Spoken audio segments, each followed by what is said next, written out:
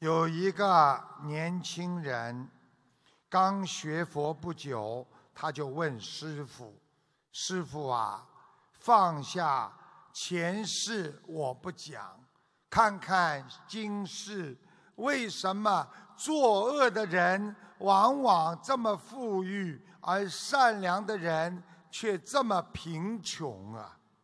师父跟他说：“孩子啊，贫穷者，因为我们不愿意把我们的道德和富人的财富交换，因为道德那是永恒的，财富可以每天的更换主人。道德是别人抢不走的，财富那是暂时的。靠作恶致富的人，他的内心非常的空虚，他没有道德，所以他的富裕也不会长久啊。”我们对人间的名利财色，我们学佛人不愿意去追求。想一想，一颗腐烂的果子，当你摘到之后，吃到嘴巴也会变味道。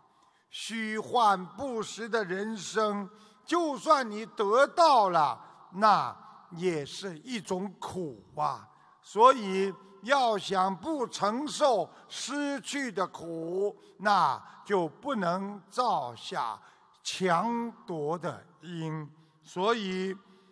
虚幻不实的人生，离开我们真实的生命太远，就像人间肮脏的地方，永远不会产生干净和清洁一样的。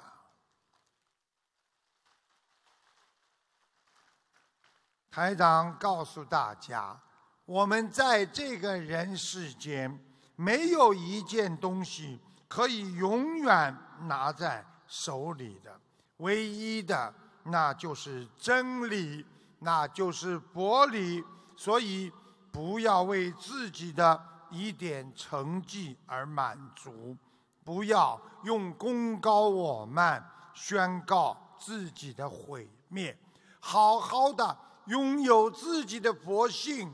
佛心，把这个世界一切看破看透，学会懂得无常，知道因果，你就是一个拥有基本智慧的学佛人。